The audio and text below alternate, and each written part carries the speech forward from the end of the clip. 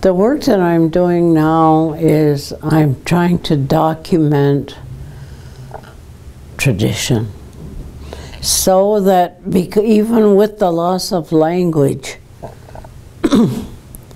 you know, it's been an oral tradition.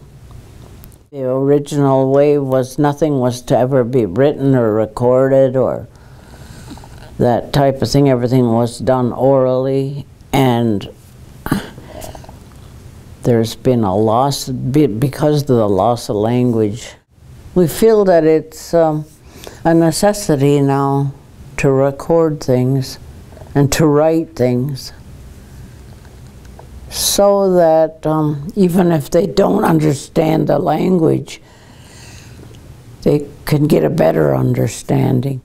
So if they learn the language and they don't really know the traditions, I'd like for them to have something to be able to follow, to say, oh, this is the way it should be.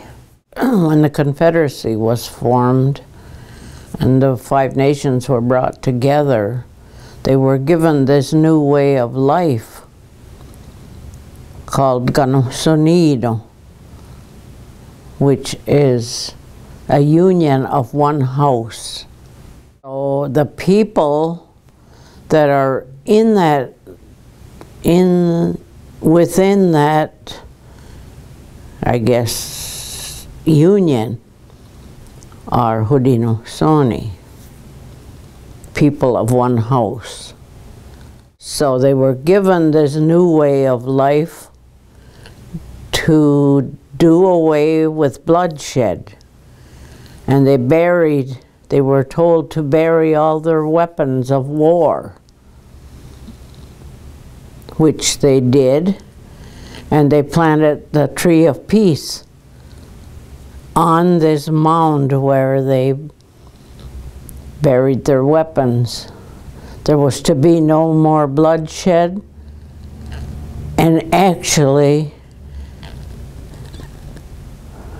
meaning there shouldn't be any more warriors.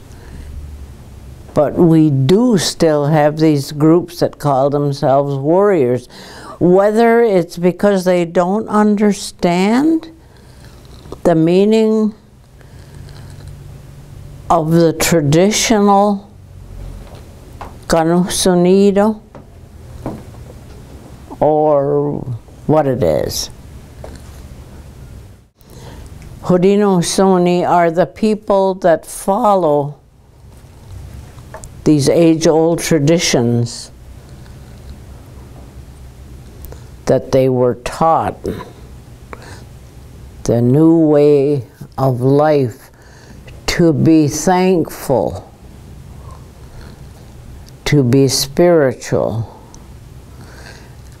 And the important part of that is we are taught to have compassion